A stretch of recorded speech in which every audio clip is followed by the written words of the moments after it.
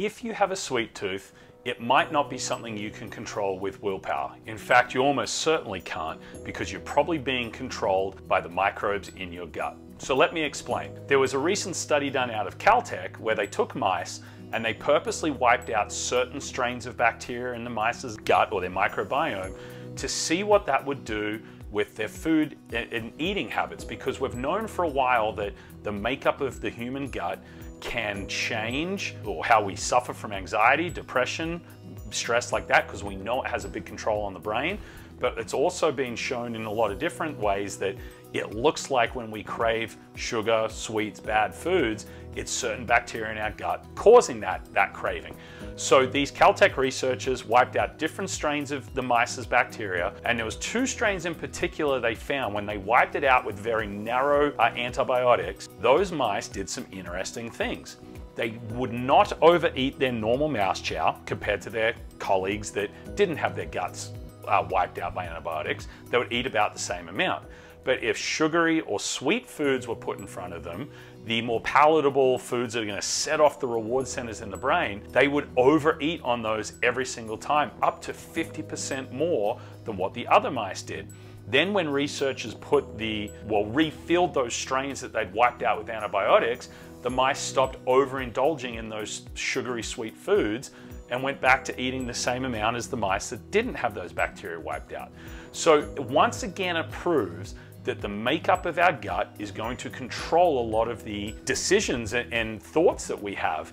It's really quite crazy like that. So we cannot ignore that piece. And the problem is it becomes a very vicious cycle. So if you eat a lot of sugar, you are going to cause leaky gut, inflammation, which means your microbiome is going to get out of balance. That's going to lead to more of the so-called bad or pathogenic bacteria moving in, or a wiping out of some good bacteria that we need. But either way, once we get out of balance, now our gut is hijacking our brain in not so good a way.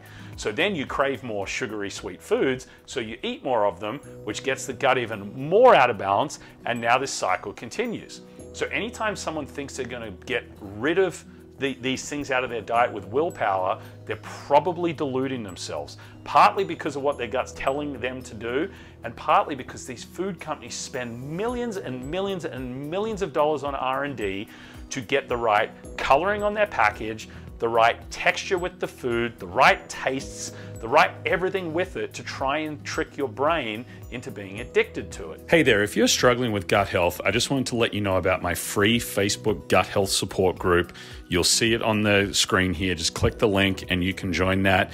We cover all sorts of more in-depth tips on what testing to do, how to deal with underlying biotoxins, things like that. So jump in the group. I'd love to have you in there. Anyway, back to the video. So you're really up against a lot of battles here that you won't win.